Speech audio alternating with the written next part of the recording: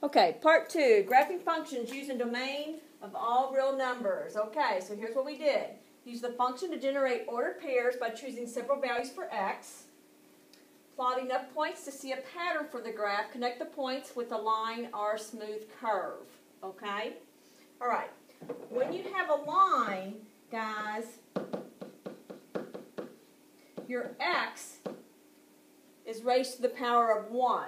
When you have a curve, it's when your x is squared. Okay? All right, so we're going to graph this function. And what we need to do first is solve for y, which is solve for y. I'm just going to write it in our slope-intercept form. If you don't know what that is, we'll learn that in Unit 4. All right, so you're making your own table this time.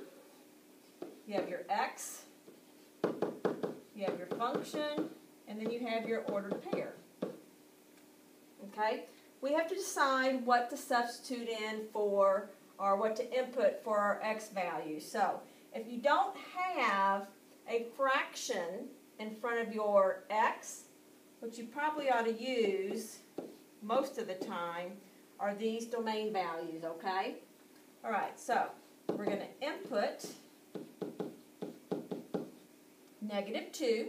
So -3 times -2 is +6. 6 plus 2 is 8. So our x value is 2, our y value is 8.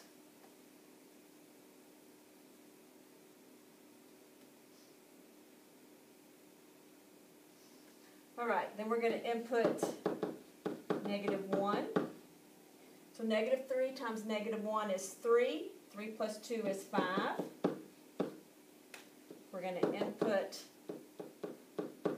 0. -3 times 0 is 0. 0 plus 2 is 2.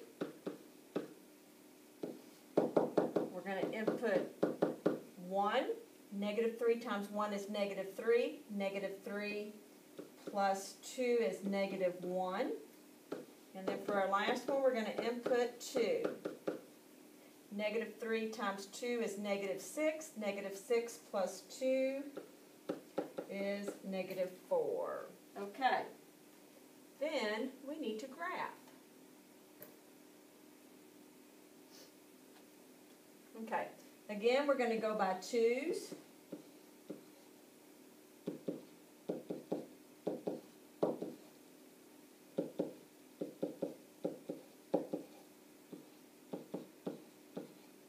Okay, so we have -2, +8. We have -1, +5. We have 0, 2. We have +1, -1. And we have +2, -4.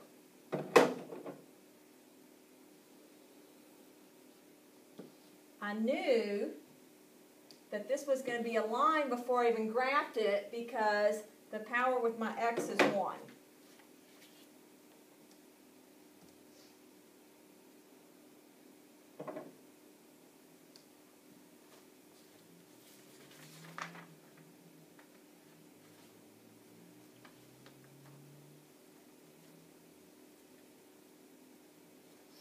Okay, now we're going to use a graph of the function f of x equals -1x plus 4 to find the value of f of x when x equals -4, and then check your answer.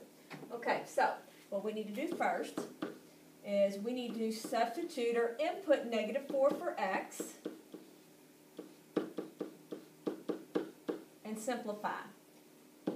-1/2 times -4 is going to give me, what is that, +4 over 2, 2. 2 plus 4 is going to give me 6.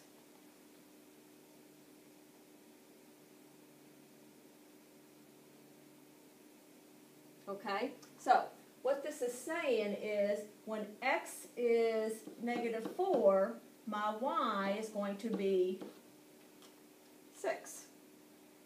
All right, so let's do tick lines 2 again. All right, so 1 point I know is going to be at negative 4, 6.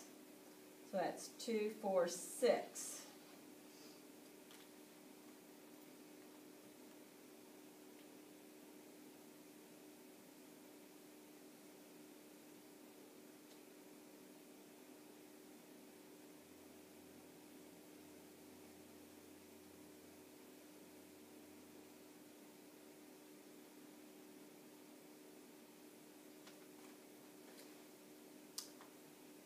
Okay, we need one more point. So, since this is 1/2, why don't we use, let's say 2 for f of x.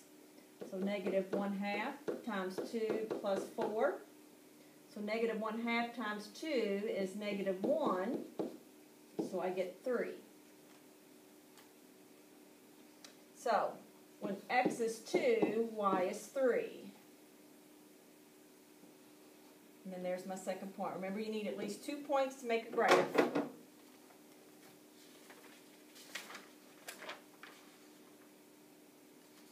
Okay, guys, I think we're going to stop there. I've given you enough. So have a good evening.